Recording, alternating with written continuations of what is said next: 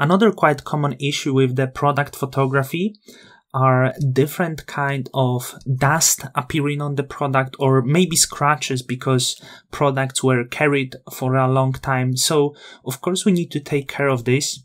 And first of all, when the dust is rather big, or we have big scratches like the one here, I would recommend the major big things to remove manually, just as I'm doing now. And the best way to do it is to use healing brush, and maybe in some other cases the clone stamp. But this is important. So first, what I'm going to do, I'm going to remove the major scratches, just as I'm doing now. Maybe also take care of the edge a little bit here. As you can see, we have some problems. And once we do it, I'm going to show you an amazing trick how to remove all of the scratches in no time. So as you can see, I'm just looking at the major things over here. Here's quite good. So this would be it. And now I'm going to create a stamp. So I'm going to create some layer above. To do this, we have to make sure that we have selected the top layer, and then to create the merged layer on the top, if you work on Mac, press Command, Option, Shift and E, and if you work on the Windows, that will be Control, Alt, Shift and E. I'm going to rename this into Dust, and to make sure I will be working non-destructively because I need to apply the filter, I'm going to convert this layer to the smart object. So when I'm going to add filter, it will not affect directly this layer, but it will be applied into this layer, and it will be possible to edit this feather. So what I need to locate on the image, I want to have good view on some of the dust. So as you can see over here, we have some of the dust spots, some of the scratches. So I'm going to filter, then noise, and I'm going to choose dust and scratches.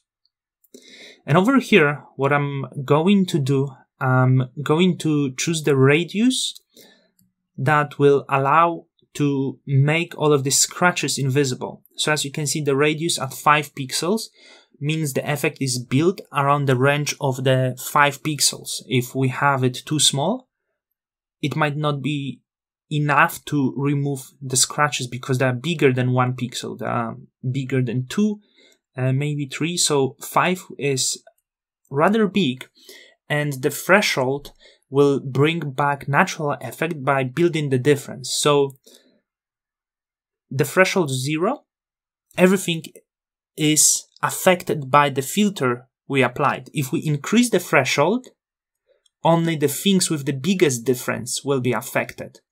So as you can see, threshold 5, it's still low threshold. I rather would go with higher when doing different effect. But here we work with the product, so the threshold rather low, around maybe 5, maybe 6 is okay.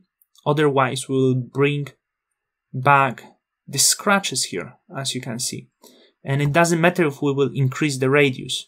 So the threshold I'm going to keep at 5 for this, because this image doesn't have to be necessarily very sharp. You see, from the distance, this is the product, and it doesn't really affect the edges as much. Have a look.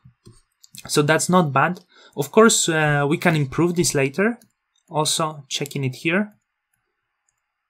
Not bad, but also not ideal. So good on the top, no good on the bottom. So we are not going to apply full effect. That would be a huge mistake. I'm going to see if maybe even threshold, point higher to make sure it's not too low. And the major scratches over here, we still can work on. So I'm going to create a new layer mask, and when it comes to the layer mask, when we work with the layer mask and the color of the layer mask is white, the effect is 100% visible. When we invert this, we can do it by pressing Command or Control and I. As you can see, the effect the filter that we applied here is not visible. So what I'm going to do, I'm not going to keep it white. I'm going to invert this to the black. Once again, Command and I.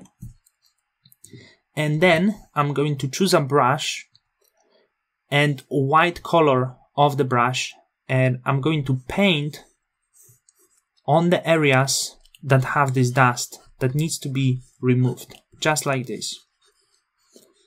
So as you can see, really easy task to do. We can even increase the threshold for more natural effect and make sure that the edges are not affected badly here. So if we increase the threshold, remember we still can do more work later to make sure all of this look better. So I still will have to clean this up so I can ignore these things. And we'll see threshold 10,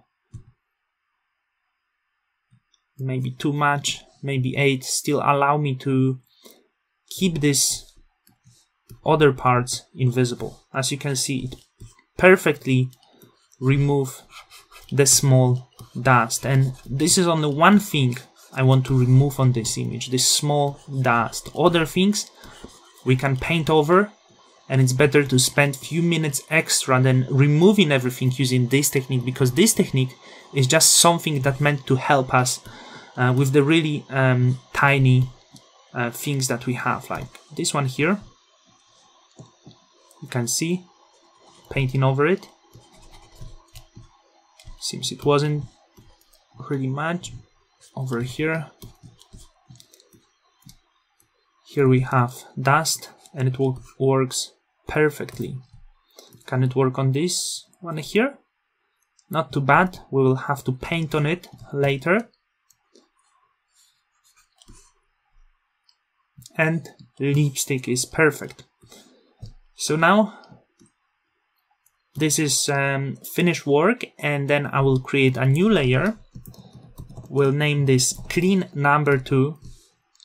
I think still I'm really a huge fan of keeping everything as natural as possible, so I keep increasing this dust. And on this another layer, the major things that we are not able to remove because we decided to work more natural, more non-destructive, we can of course clean this up now using a healing brush and the clone stamp.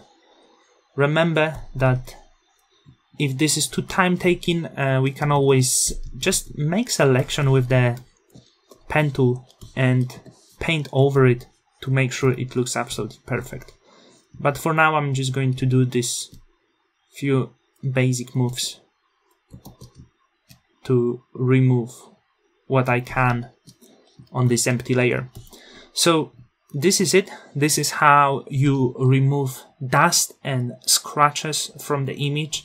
This is an amazing technique that can be very helpful, but we need to remember to use this carefully.